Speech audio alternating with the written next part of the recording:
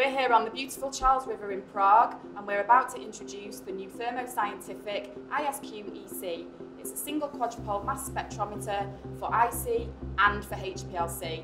For me, it's the marriage of a very powerful ion source with a very established, very robust single quadrupole mass spectrometer, which comes from our EC MS platform.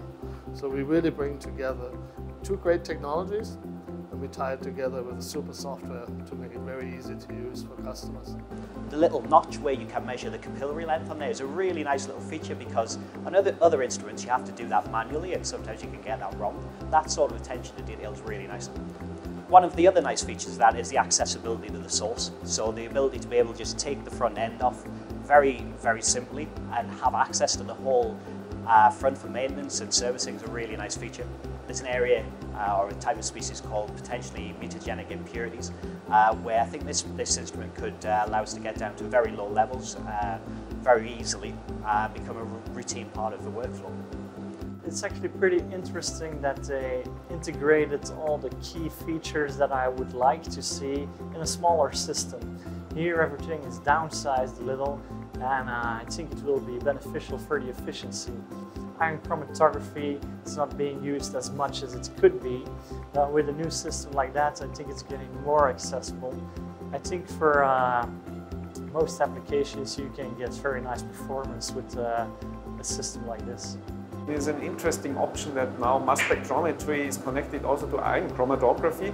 We can use now mass spectrometry in combination with ion suppression, so that we can have a nice signal intensity also with electrical ionization and so forth. I think this widens the scope of the system actually.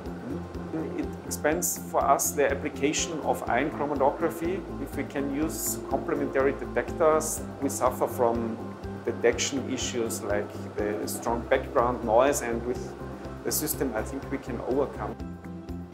We have lots of very involved synthetic chemistry, which requires mass spectrometry to be able for us to track all of the impurities in a particular sample.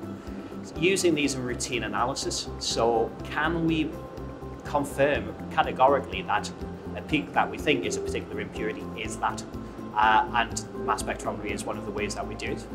Another aspect is around non-chromophoric analytes. So these are things that we can't see in the UV spectrum, and obviously we need some way to be able to track them and to identify them and quantitate them occasionally as well.